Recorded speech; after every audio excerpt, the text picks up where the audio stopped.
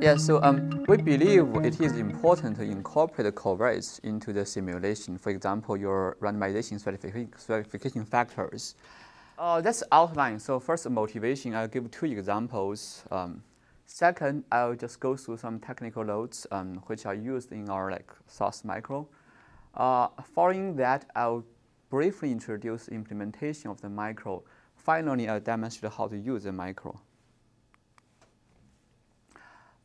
The first example is about a simulation and data analysis. Think about if we have a study, in a randomized clinical study, we may have early differential dropout between the active treatment and the control arm. This unbalance may need a biased treatment effect as estimate.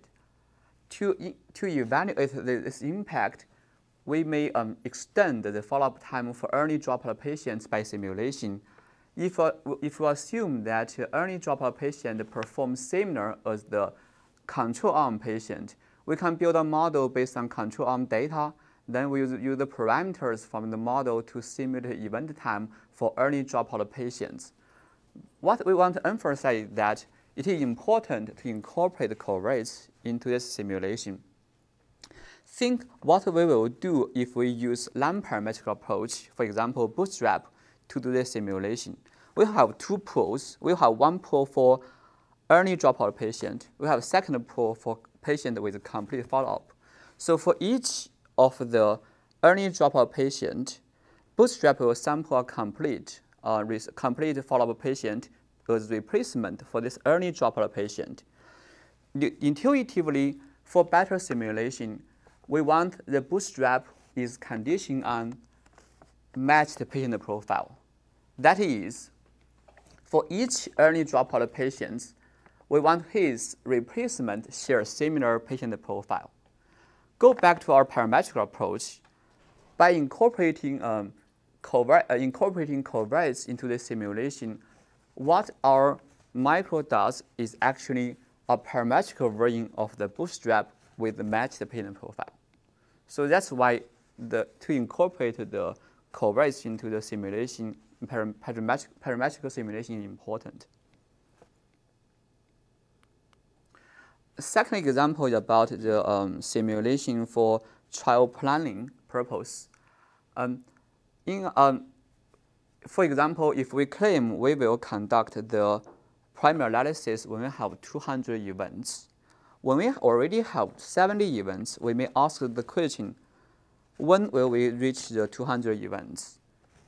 A precise answer will help us to build up timeline and allocate resource more efficiently. The approach basically is simple. So we can build a model based on pooled blind data. Then we use parameters to simulate event time for patients still under follow-up. Again, we want to emphasize that if the simulation incorporates predictive or diagnostic covariates, our projection may be more precise.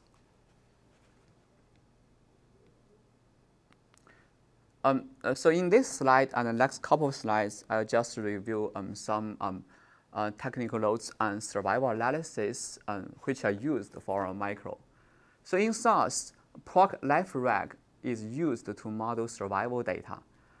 Proc life reg uses log survival time format. Basically, in the first equation, you can see on the left side, you have log survival time. On the right side, you have your covariates, x1 to xk.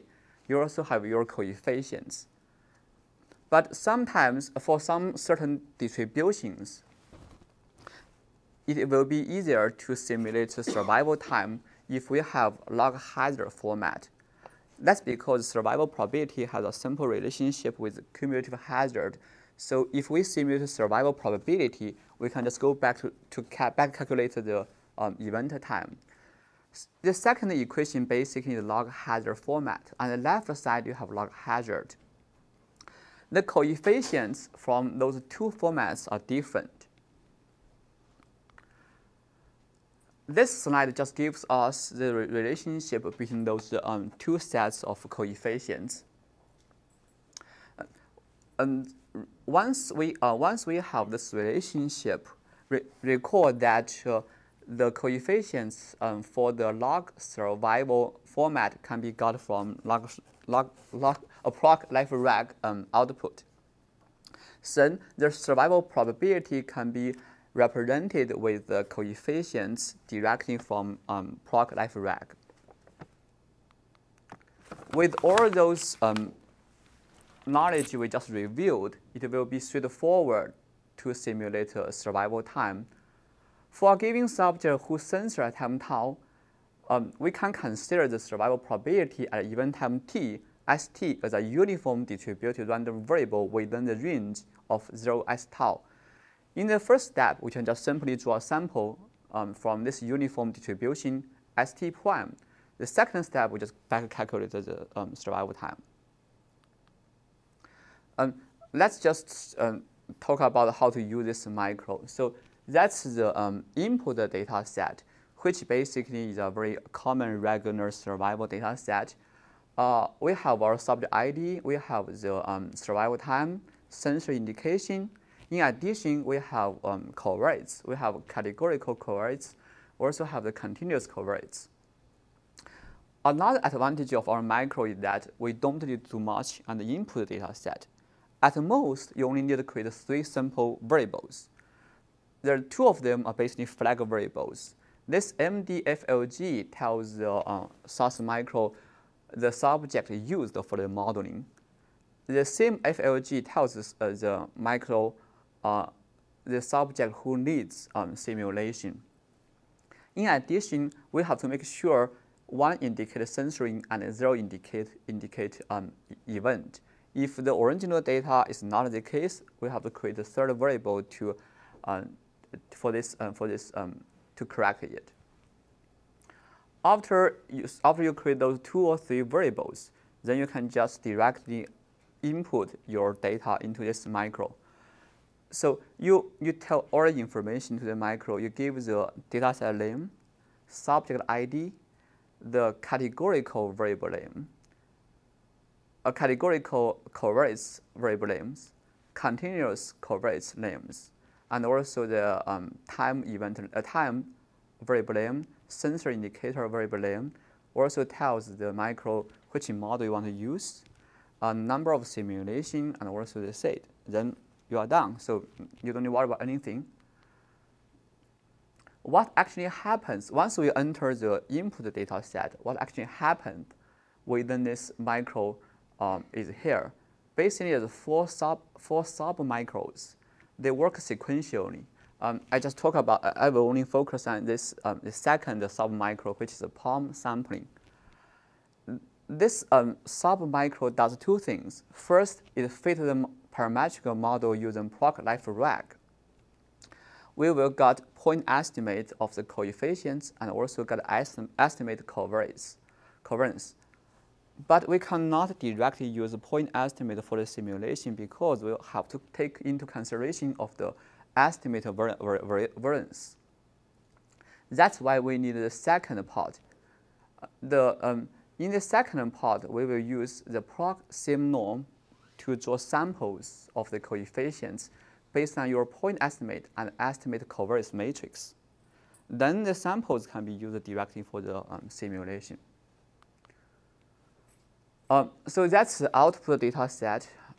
It's only 2 variables were added. One is the simulated event time. The second is the simulated sensor variable, which is simple, straightforward. And so I just put the Kaplan-Meier curve for the original data and the simulated data together in one plot. So the blue line basically is the original data. The yellow line is the simulated data. I do the simulation 100 times, so totally overlap together with each other. We basically were writing a manual to this journal called the Journal of Statistical Software. So we want so everyone can use this micro. Again, I just I think I thought it was about 15 minutes talk, so I only have those slides. One more thing I think I have time to talk about it, a side story. So I use SAS a lot for modeling purpose, your calculation things, but I don't like the plot function of the SAS. I tried many times, but I still kind of love it. So I do use like R to do the plot a lot. I think there's a very smart person, Dr. Xing Wei. I think he created a micro called proc R. So you can use this micro to directly write R function within SAS. So what I do is that I just do the calculation modeling things in SAS, use SAS code. Then I just run this proc R micro, then put R code within the SAS. That's how you got your like the Kaplan-Meier curve I just showed you. Because once you have such like R code ready, it's easy for you to do any manipulation, add like footnotes, change the corner of lines, add legend stuff. So it's kind of convenient. So you can try it if you want. I think that's everything I have for now. So.